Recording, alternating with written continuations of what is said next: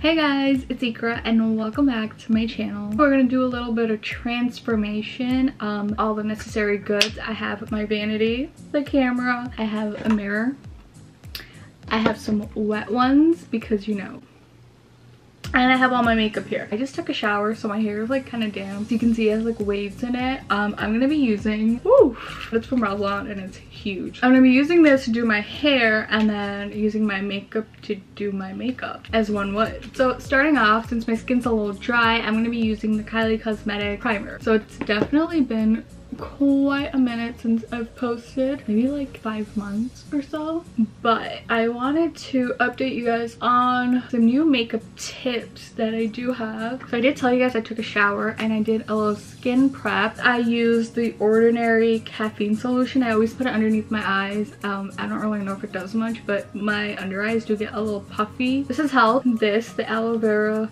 soothing gel, Neutrogena SPF 45 sunscreen, and I combine these two. This is really drying, and without this it gets even more dry. Well, secret to that is this random product that I got from, you'll never believe it, Amazon. It's called Cystic acne treatment. I do have hormonal acne, but it comes up in the same spot, so at this point it is like cystic acne. Random, I don't even know how I came across it, but I did, and I bought it and it's kind of been helping. I don't know, I'll keep you guys posted on that. I have a bit of redness on my skin. Definitely want something light, but I do want a bit of a coverage. Let's do my favorite combo, which is essentially the Noir's Natural Radiant. Oh my gosh, I finished so much of this foundation. That's impressive. And the Laura Mercier tinted moisturizer. I like to mix these two and then put it on because this is too light and this is too tan for me, especially like now. This might actually fit like perfectly, but I just want a little more coverage for the redness on my face.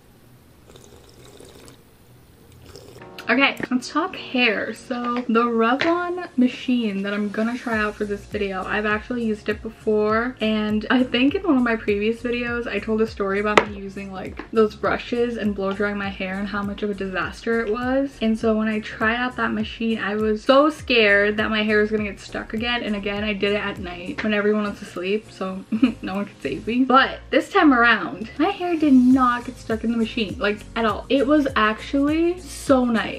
The noise actually scared me. I don't know why. I wasn't expecting like a blow drying noise, like you know when you turn on your blow dryer. But yeah, the noise kind of scared me, but other than that, it was perfect. Your hair doesn't get stuck. It makes it look super shiny, and you kind of have to use it on damp hair. My hair is like a little damp. That combination, put on the back of my hand, oh you can see it a little, it's the perfect coverage, like absolutely perfect. This is in the shade Ochre 3W1, and this is in Syracuse. You guys try this out, let me know. I have been loving the Rare Beauty concealer. I have it in the shade 250W, and honestly it's perfect. It's not too light and it brightens, it covers. I think this is like my new favorite concealer. I tried to do a review of her brand like multiple times, but I just hated how the video came out, so maybe I'll try again, or maybe I won't.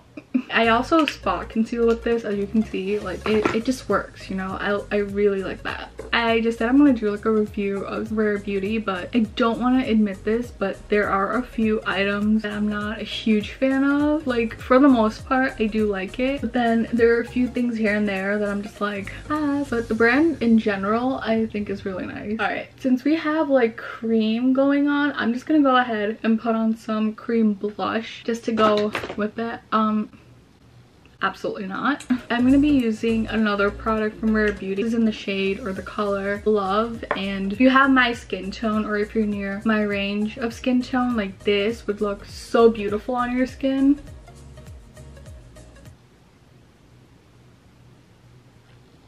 Have you guys seen that video about blush placement? Like I forgot who did it, but it just makes the difference. I didn't know it was such a big deal, but it is. I used to put it here and now I put it like more here, so it just like helps the cheekbones like that. I don't know. This does dry very fast, and I'm using my beauty blender that has like leftover products, so it just blends in a little better. And you definitely want to put on any cream product before you put on powder, just so the two don't like not mix. So I like to put a little bit on my nose because I like to get that sunburnt look in the winter or the fall. This actually is really nice. Okay, I'm gonna be taking some powder from Kylie. It's so cringy. Oh, you know what? I should have started off with some lip balm.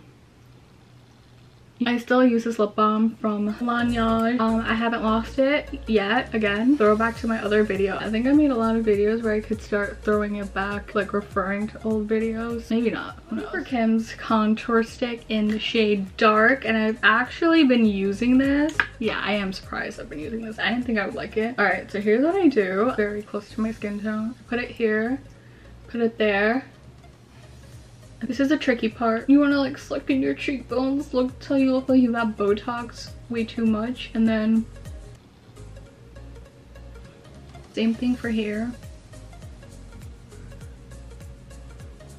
Right underneath your nose, and maybe like just gonna blend, blend, blend. You literally don't even need to like go ham with this. So easy to blend, and it helps. Like, it doesn't look muddy or chalky. Okay, so we're gonna do this one next. Like, that just helps define our jaw and gets rid of that double chin. For the cheekbones, this is really important because if you do this wrong, it's just gonna be pointless, really. So what you want to do is just blend up.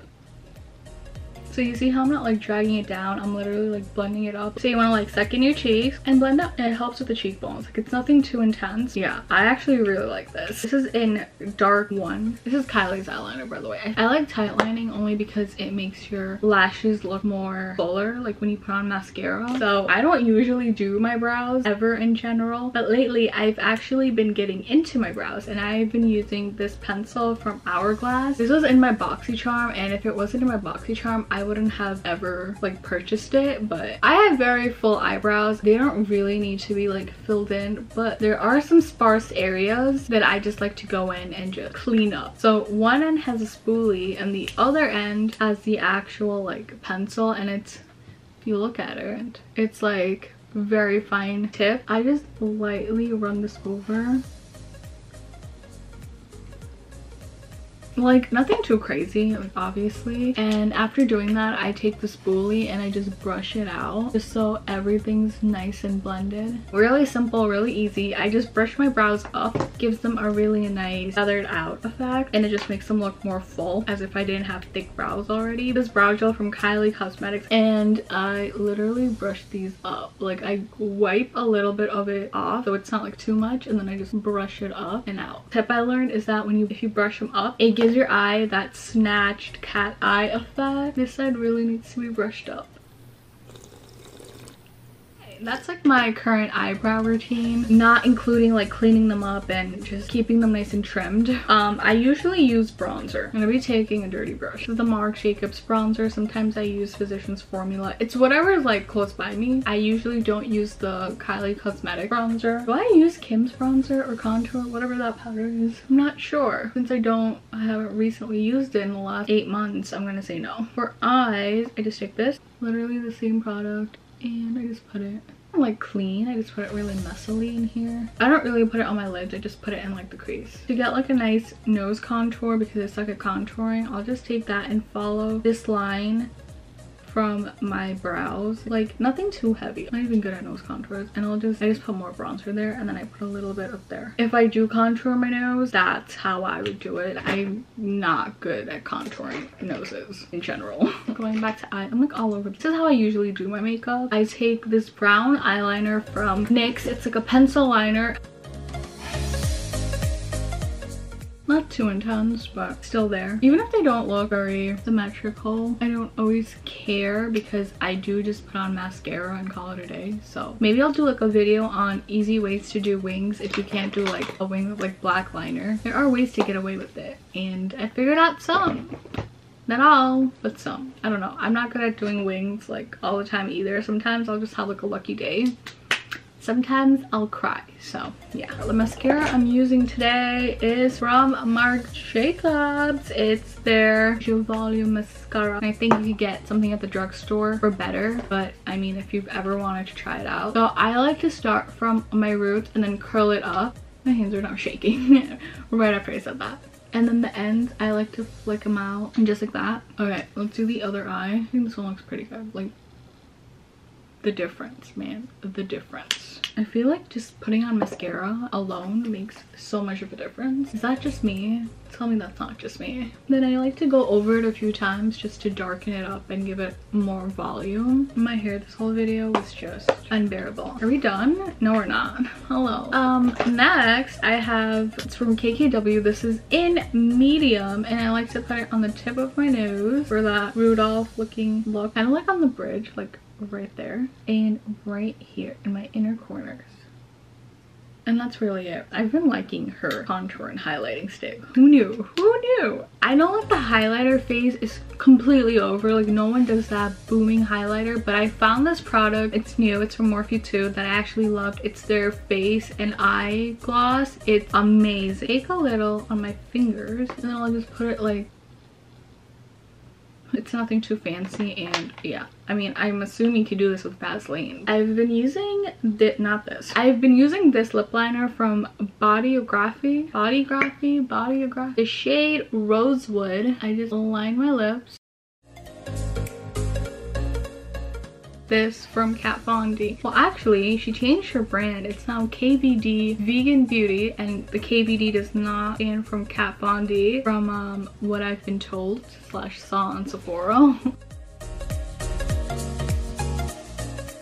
You know what? This gives me a perfect time to use this Dewy lip balm in the shade Thankful. I could not get that out of my mouth. From Selena's brand.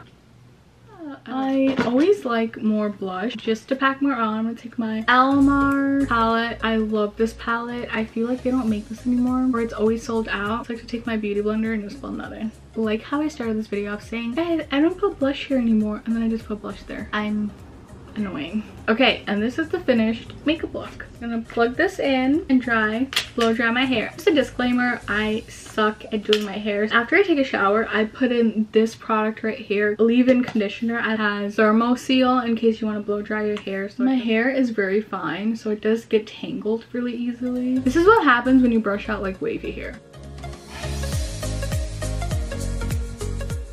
I'm going to split my hair. I feel like I'm a hair tutorial channel now. I suck at doing hair. This is gonna be so embarrassing because you guys are gonna see me and see how awkward I am when I do my hair. Yeah, I also can't do cool tricks, so it's just gonna be regular blow dried hair, maybe.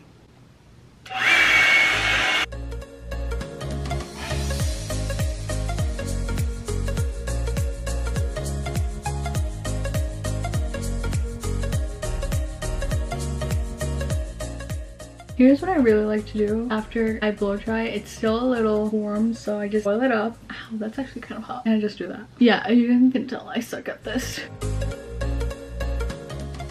And just wait a few seconds. See just how nice and shiny that looked compared to before? I don't know. I feel like I could do a better job with this. Let's face it, I'm no hair expert. I can only do what I can do. This is my hair with no product. Literally, if I can do it, anyone can do it. Like, guys, my hair looks so shiny. All right, you guys, this is the final look. I think it turned out really nice. I wish I had somewhere to go now. Thank you so much for watching. If you enjoyed this video, please give it a huge thumbs up and subscribe to my channel. That would mean a lot. And as usual, let me know if you guys tried any of these tips and tricks, what your favorite products are from this video, what products you don't like from this video, and if you like this. I'll see you guys on my next video. Yeah, promise there'll be a video. Promise. Don't forget to seize the day. Bye.